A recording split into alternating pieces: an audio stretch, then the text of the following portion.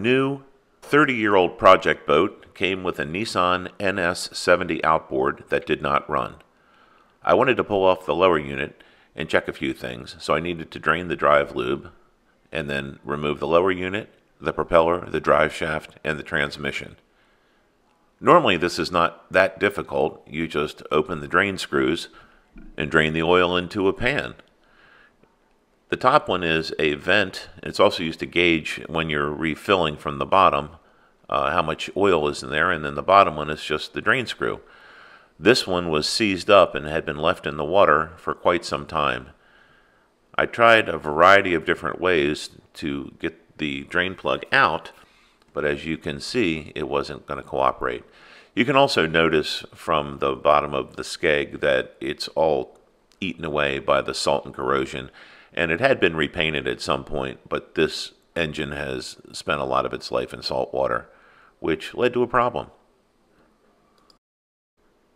Since the screw was seized up, the first thing I tried was to put some heat on it, which a lot of times will work.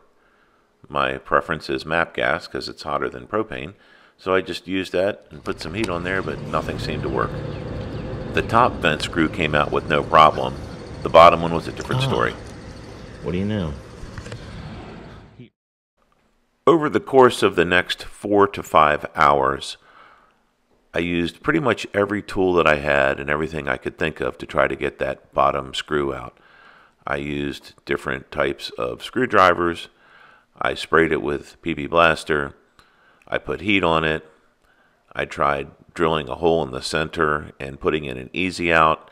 I broke the easy out. I had to use vice grips to remove the old easy out. These were from Sears, by the way, and I can't really return them. Then I switched to something different, from a tap and die set to a variety of different tools. I went through 2 different drills and 4 batteries.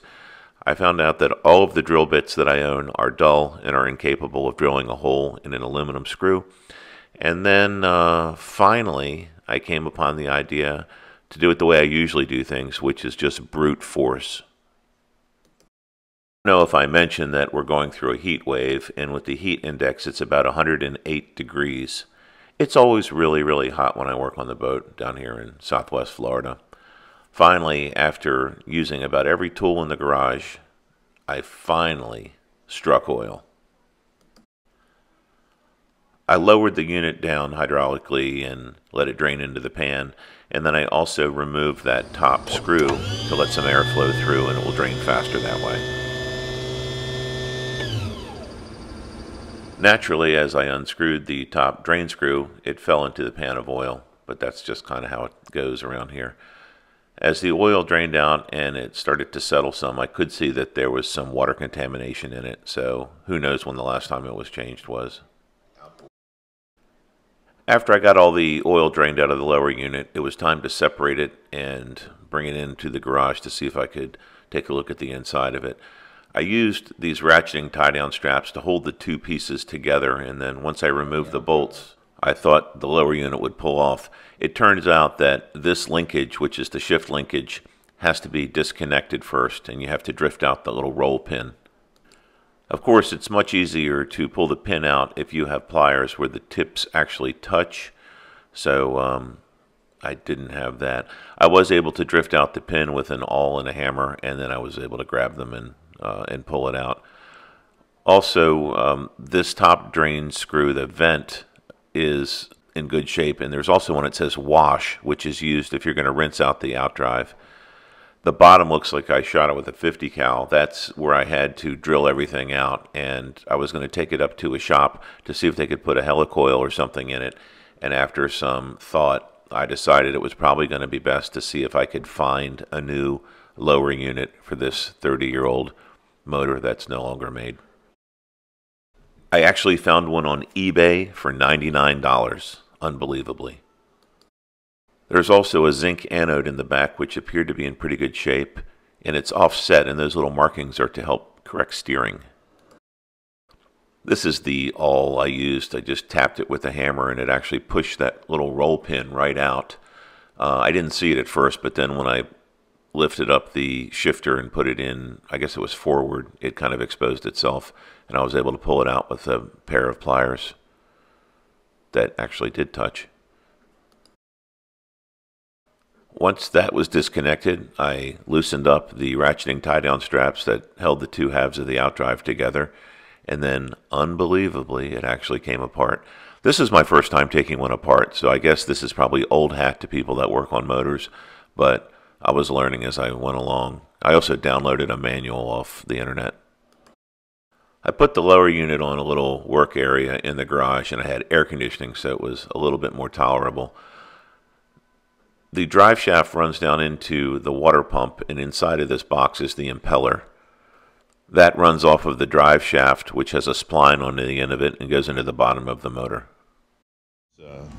13 millimeter bolts, there's 4 of them.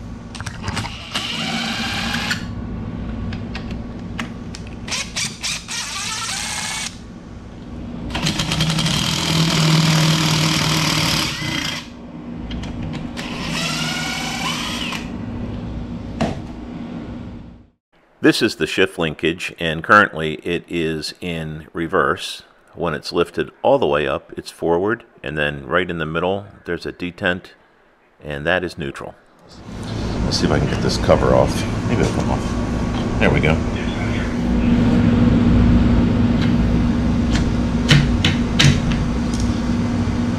Now, there's a little, like a Woodruff key right here. Don't want to lose that. That way, if I lay them out, this is the way they came out with this little ear on top. There's that little key you don't want to lose. And then the water pump looks pretty good, or the impeller. I did a little research, and I was actually able to find a new one for about $20.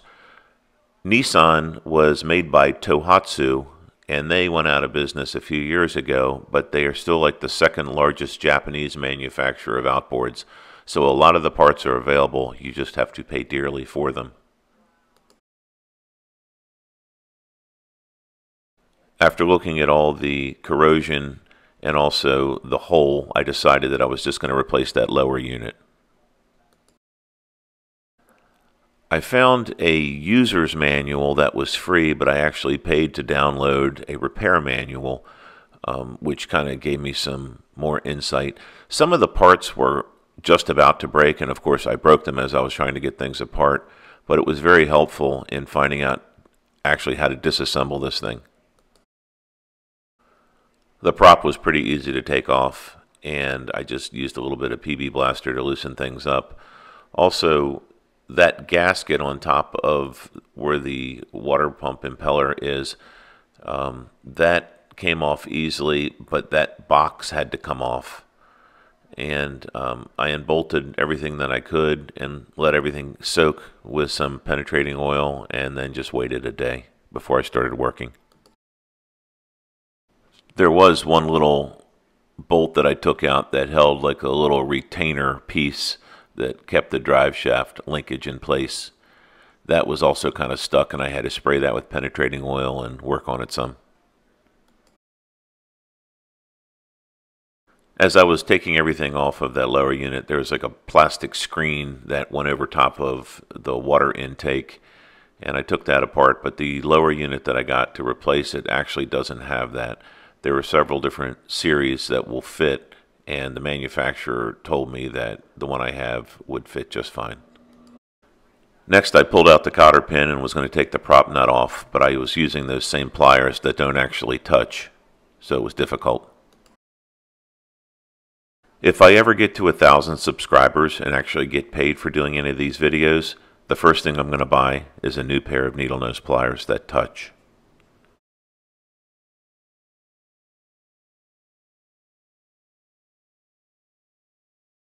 At this point, everything was going pretty smoothly, and I was able to get the propeller off and then try to pull apart any parts out of that lower unit that I could. Next, I had to pull out the prop shaft bearing, and there is a tool, theoretically, but it's not what I was using.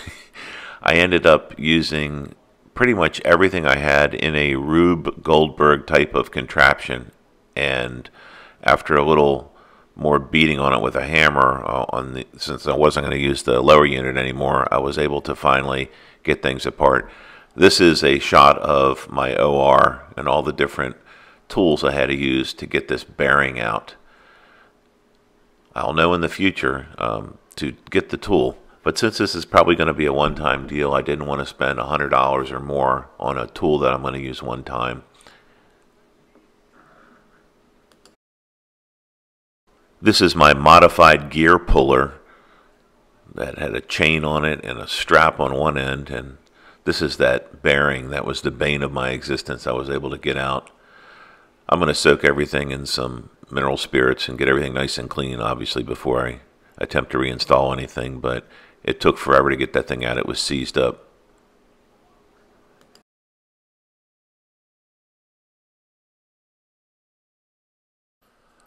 Once I got the bearing out, there was another surprise. I got the prop shaft out, and I went to try to take out the drive shaft where it connects in the top, and I realized that there is a beveled gear in there. This bevel gear needs a special tool, of course, in order to remove it.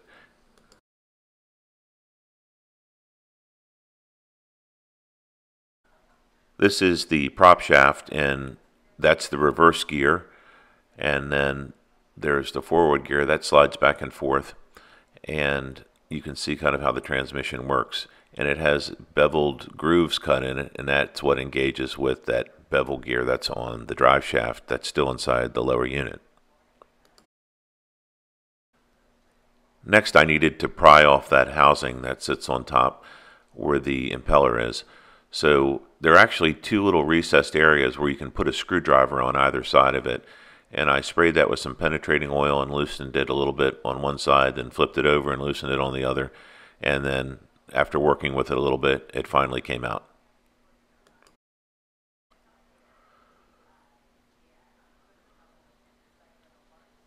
After looking to make sure there was nothing else I needed to replace, I put it into the pan with all the other stuff that's going to get soaked in mineral spirits to clean it. The next thing I had to get out was that bushing or whatever that holds the shift linkage. The manual said that it was just pushed into place, so after spraying it with some PB Blaster and fiddling with it a little bit, I was actually able to get that out too. It surprised me when it actually popped out of place, because that's the first thing that actually just came apart like it's supposed to.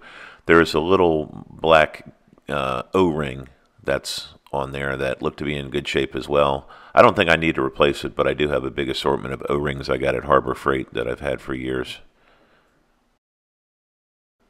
The bottom of the drive shaft has a bevel gear with a nut on the bottom, and you need a bevel gear nut removal wrench. It's $100. I found it on eBay, so of course I had to buy that, because I really enjoy collecting tools that I'll never use again. I decided to bite the bullet and looked up the part number for the wrench that I would need to buy. I did some research online, and I did find it. It was new old stock, and it is the Nissan Tohatsu gear bevel nut wrench. So I bought it. Everything matched up, and you can see it's very old, and it's very well made.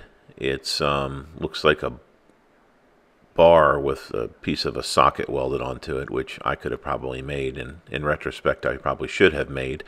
Anyway, I went to go put it on to remove that nut, and it doesn't fit. It's not the right size. It's way too small. You know the old saying, the more things change, the more they stay the same? A 7/8 Craftsman wrench fitted perfectly. It was already in my toolbox along with the vice grips that I used to hold the drive shaft instead of the special drive shaft holding tool that was another $80. So I guess I've learned something. Anyway, it all came out, and I finally was able to disassemble everything totally. Here's a shot of that bevel gear that I couldn't get out. That's everything. Everything is out of the lower unit, and I go to install the new one, and guess what? It doesn't fit. I went online and I found a new lower unit that does fit. It already had all of the internal parts in it, so this was a good hands-on learning experience for me. As soon as I receive the new lower unit, I'll show you how I install it and reconnect all the linkage. And with any luck, I can get the engine started and we can move on to the next phase of the project. That's going to consist of taking everything off of the deck, replacing the flooring, the electrical system, the lighting, and the furniture, and maybe making a tiki bar.